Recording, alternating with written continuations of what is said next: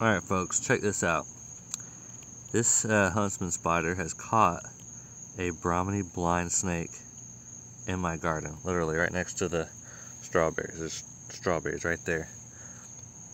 And I like to encourage everyone to go in the garden at night, because that's when a lot of cool stuff happens, like this. This is just wild. And it's funny, I picked a few strawberries right next to it. It didn't move, and here it is. But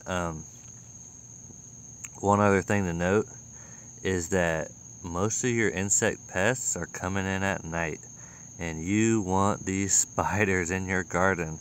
Man, these are the guardians of the garden. Now, this blind snake is not a pest. However, it is now sustaining a predator. And it itself is a predator. They eat like termite larvae and things like that, so and ant larvae. So a beneficial snake to have in my garden, but the spider is going to be probably better. And so most of what your pest species are, they're going to be moths and the larvae of moths. So that's why I like to come out in the garden at night. I just forgot I had these strawberries that I needed to pick, because they're good for like a day maybe. And if you don't eat them, something else will. So I got to them and noticed that. And yeah, that's a mother-in-law's dog over there. But sometimes you'll come out at night and you'll just see moths laying eggs all over your plants, and you're like, oh no. But that's why we plant a million plants. Okay, not a million, but that's why we plant heavy. And those pests are going to attack your weakest plants. So, I mean, like you can see, big collard right next to it, small collard with the leaves all eaten up. Like that leaf got eaten in half.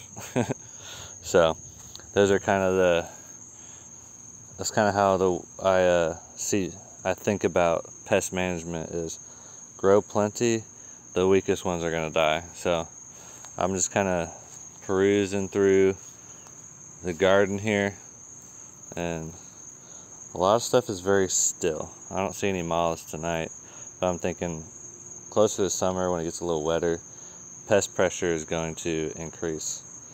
And that's just the fact of the matter. And I've been trying to catch whatever's getting this corn, but I haven't caught it yet. I mean, I could Google it and see, you know, what attacks corn, but I want to actually see what's going on personally, because that's how I learn and understand things better. That's something funny. There's a lizard sleeping among my salad greens, so that's cool. Another daytime predator hanging out in the garden. So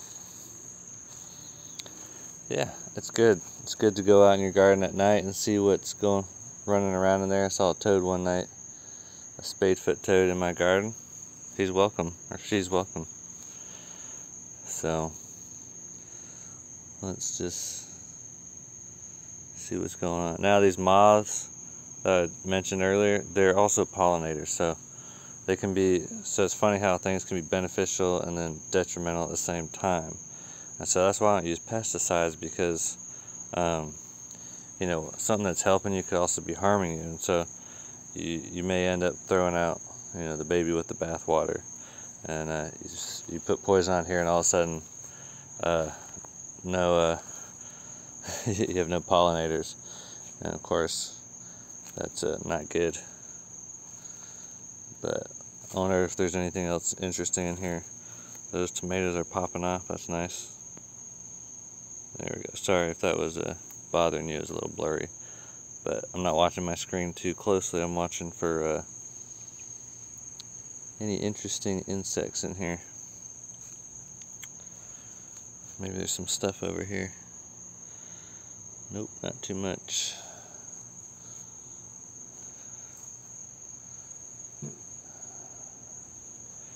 Not too much at all. But we're back around to the spider and the snake. What is going on here? Let's clear this up. So So it looks like the spider killed the snake and has now moved off of it. Maybe it's waiting. These spiders, their venom digests their prey from the inside. Venom does all the work. So this is probably, I think this is a female spider, so she'll probably just suck the juices out of this. It'll be like a, one of those little Go-Gurt tubes. All right, folks. So that's it for tonight, and we'll see you guys next time.